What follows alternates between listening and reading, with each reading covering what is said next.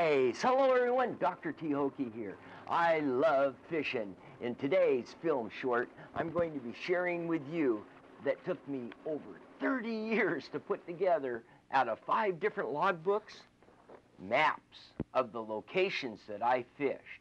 You know, salmon fishing is an art as well as a science. And just picture you and your friends out on the waters of the Northwest going, well, should we fish over there? There's a lot of boats. Yeah, or here. How about if you could actually hold in your hand the map of that area that you're in, showing the troll, the color combination, also the best times of the year to be there. Haha, that would be a valuable thing for you. So that's what I've done. The Washington's complete collection of saltwater boating and fishing hotspots. My 3-in-1 chart book.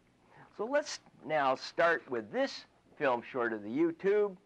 In North Sound, the very first map that I drew is off of Eagle Rock, maybe better known to the location in the Straits of Juan de Fuca, northwest corner, a little town in Clallam Bay called Sekiu, out of Olson's Resort. We fish along the coal mine.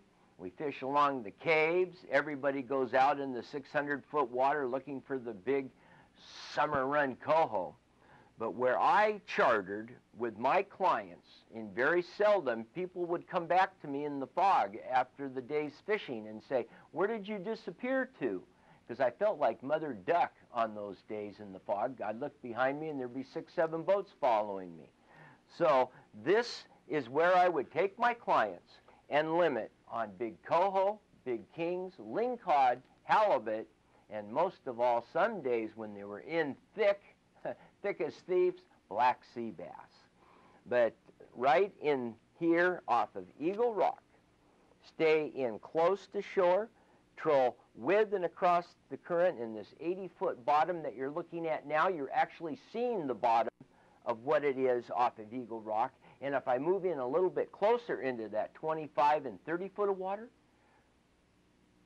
black tops, they look to me like mushrooms growing off the seafloor. Who would have thunk up mushrooms in here off of Eagle Rock? Is that amazing or what? And if I move back out off of this area, you notice it's kind of cloudy with these mushrooms, but if I move away and get into the 120 foot of water, you'll see where the draggers over the years have taken these big wire nets and made these trenches, these ditches in the seafloor here. That's not a good thing. But this is Eagle Rock and the best time that I have found to fish it. And I'm a winter blackmouth guy now because of the closures and the restrictions. I found November for winter blackmouth. I'd go up, I'd get 3 or 4, 5, 6, 8, 10, 15, 20, 30 kings.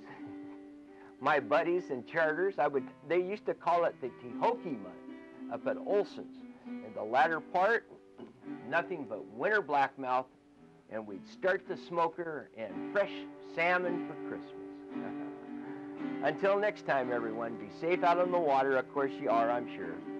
Sharpen your hooks, and remember, fishing is a science.